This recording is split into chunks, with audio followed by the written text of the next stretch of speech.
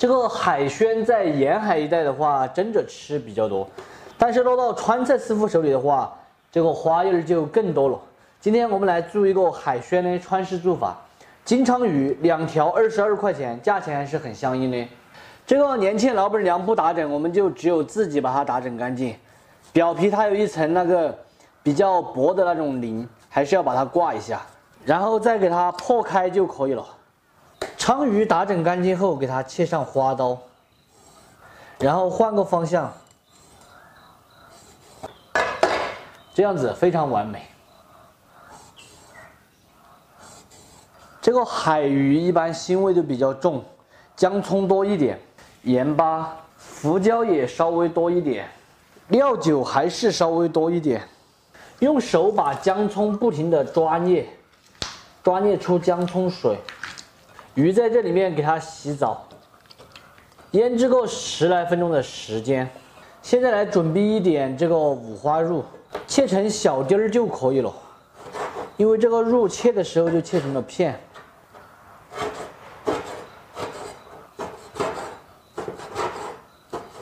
姜葱蒜壳壳再切一点。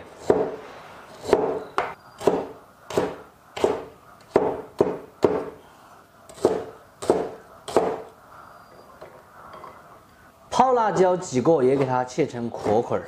想要这个煎鱼不粘锅，其实有小技巧的。今天就给大家讲一下铁锅怎么保养，怎么煎鱼不粘锅。把锅烧热后，来上一点95号的菜籽油。我们先把锅置一下，油温烧至七成热，就是将开始冒烟的时候。这个时候我们把这个锅拿起来晃动，一边晃动一边加热，让这个锅边上面都涂满热油，都给它烧热，大约持续个1分钟左右。下面关火，让这个油冷却，或者是把这个油倒出来换新的油，这样子就不会粘锅了。保证实用的方法，大家点不点赞都没关系，主要是大家一定要把这个方法要学会。现在把上好花刀的金鯧鱼下锅，大家看一下，轻轻松松的就能够把它甩起来，是不是一点也没有粘锅？饭店里面的话，一般都是用油炸，油炸会快一点。这个锅有点小，一条一条的煎，一面稍有煎制过后，给它翻上一面，看到没有？金黄漂亮，并且还没有破皮，两面都已经煎至金黄，先把它倒出来避孕。接下来第2条，煎鱼的油留在锅里面，下入切好的五花肉，先给它炒香。炒香过后下姜葱蒜和泡海椒，四川豆瓣1小勺，先用小火炒出香味和颜色。老抽酱油来2滴，烹入一点料酒，加入水，调味一点酱油、胡椒、鸡精、白糖，和转的下入煎好的2条金鯧鱼，给它们排个队，排整齐，转中小火烧8分钟的时间，烧入味。这个鱼一面烧来差不多了，现在给它翻上一面，同样的再给它烧个6到8分钟。鱼两面都烧来差不多了，淋上一点香油，把它摇匀之后就可以关火出锅。2条鱼嘛，所以加4一定要大一点。最后给它撒上一点性感的葱花，美味继承，香啊！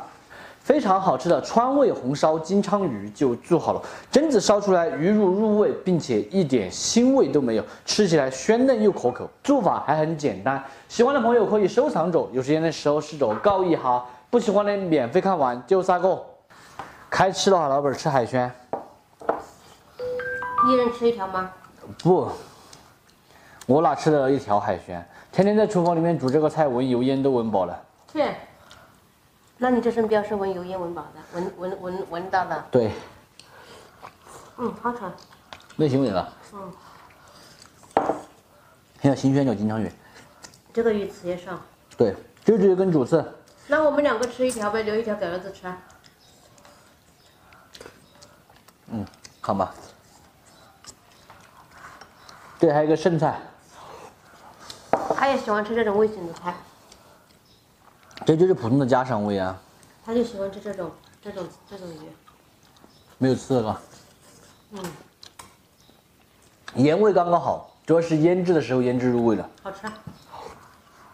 晚上我打包给他吃。我们两个先吃一条，把这条吃完。我们两个把这条吃完。这个鱼比什么白鲢那些就好吃多了，对吧？价钱比白鲢贵不了多少。白鲢刺太多了。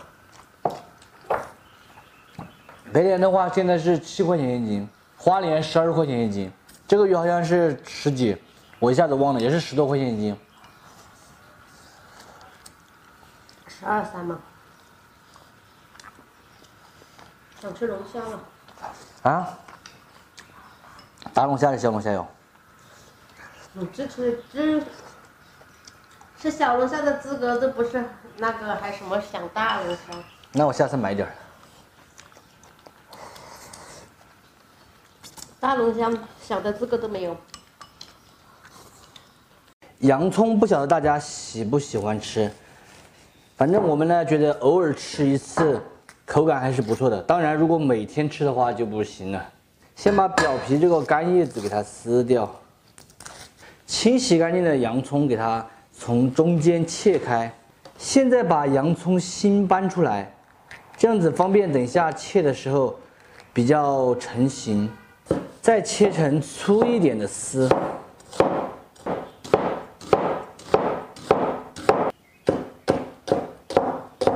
切好的洋葱放入清水中，掰开再次洗一下。这一步主要是洗去洋葱的辛辣味，让它吃起来不辣。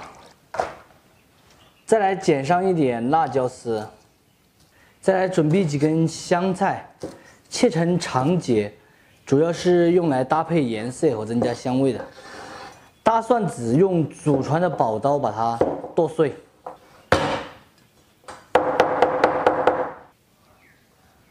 加入干辣椒丝，再来上几块干花椒。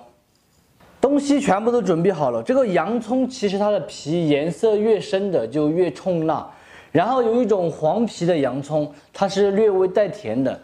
我个人觉得黄皮洋葱炒出来真的是闻着又香，吃起来回味越甜，口感特别好。凉拌的时候尽量不要选择颜色太深的，颜色太深的话吃起来可能有点辣。像我今天这种就是刚好合适。前2天我不是推荐了那个酱油嘛，然后有很多朋友跟我留言说他们公司的股票又涨了又跌了。那个股票涨了跌了跟我有什么关系？我又不买他们的股票，我只用他们的酱油。这个真的跟我没有关系啊！现在我们先把这个洋葱拿起，准备开始拌了。加入1勺盐，糖1勺，鸡精，搅拌均匀过后，先把它腌制起来。这一步主要是把洋葱腌熟。锅内烧一点油，炝在将它的蒜末还有辣椒上，搅拌均匀。这样子就把辣椒、花椒还有蒜末的香味全部炝出来了，浮香浮香的。香醋来一点，辣宣露来一点，生抽酱油来一点，再来2滴香油，搅拌均匀就可以了。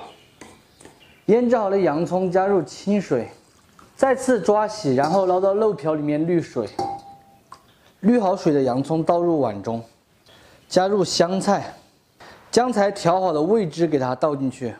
再次搅拌均匀，这个就不用放我们的辣椒油，一样的是超级香，因为它有一个胡辣蒜蓉味。现在装入盘中，我已经偷偷的咽了几次口水了，应该是光明正大的咽的吧，因为没有人在这里。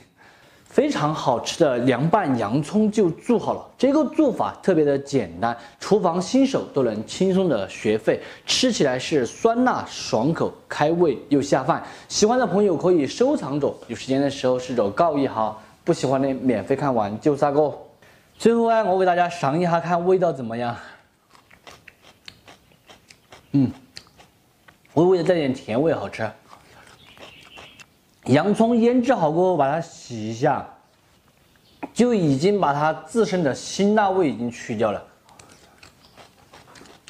吃起来就是一种很清脆的口感。搭配上这个胡辣的味汁，真的是超级香。